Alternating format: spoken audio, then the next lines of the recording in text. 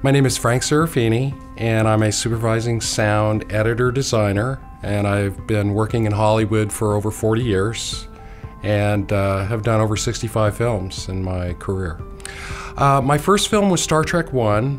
I was in my early 20s when I started working on that film, and then I went on to do Tron and Hunt for Red October, and most recently I just produced the sound and did a couple of pieces of music for Paramahansa Yogananda's documentary called Awake. I struggled through many years of bringing digital into the motion picture industry. I started out in the late 70s on the Star Trek film when everything was being done in 35mm mag. And over the years we've been progressing with digital technology. And what I'm seeing here is that Adobe's products have been evolving.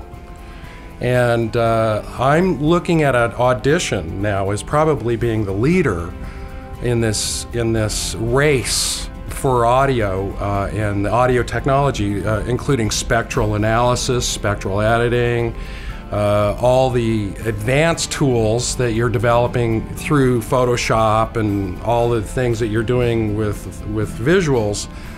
And your designers are moving over and doing things in audio that are being done in visuals. So we're looking at tools that have never been available to us before, like Photoshop for audio, which is what Audition does for us.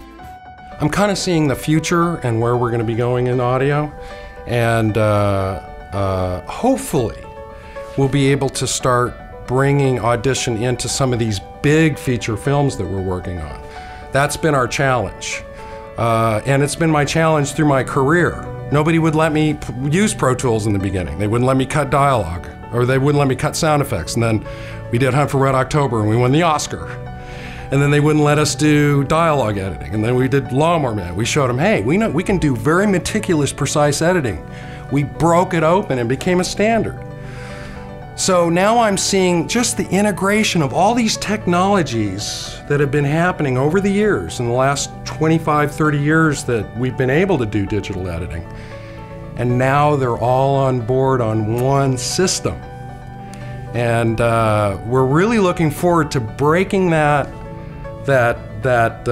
vortex and to bring Audition into a new sound editing system that the professionals are going to take a serious look at here, because it does everything we need it to do.